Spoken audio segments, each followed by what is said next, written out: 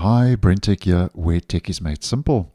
Back in February of this year, I let you know that the Windows 11 snipping tool would soon let you trim your video recordings with a feature that will give you basic video editing capabilities, and that was being tested in the Insider program.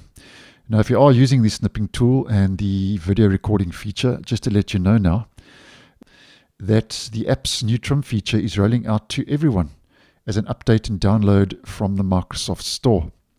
So just to show you how this all works in real time, if we head into our snipping tool, we click on record, and using Win, Shift and R, we can capture part or all of our screen. I'm just going to go full screen, and we click on start,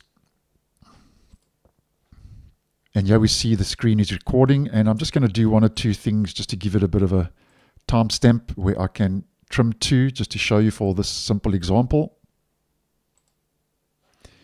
And we stop that, and here you'll see after you capture the screen recording, the trim tool appears here at the top of the preview screen, and if you click on that, it shows a slider here at the bottom that you can use to adjust what part of the video you want to keep. But it's pretty basic, as mentioned, where you cannot do multiple trims or split the video into multiple parts. So just take note, you can only do one trim, either from the front or from the back. So I'm going to go from the back, and just to show you a very simple example, there we go. I'm going to stop it there. And then what you do after that is you click on the apply button, and that will apply those trims and that trim.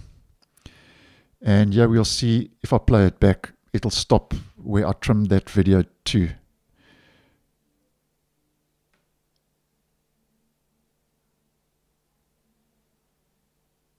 And there we go. So very basic, but nonetheless better than nothing if you are using the video screen recording feature.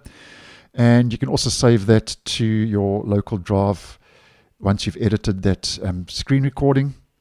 And as mentioned a couple of months ago, was in the Insider program and is now made its way into the stable version of Windows 11 as an update through the Microsoft Store. So thanks for watching, and I'll see you in the next one.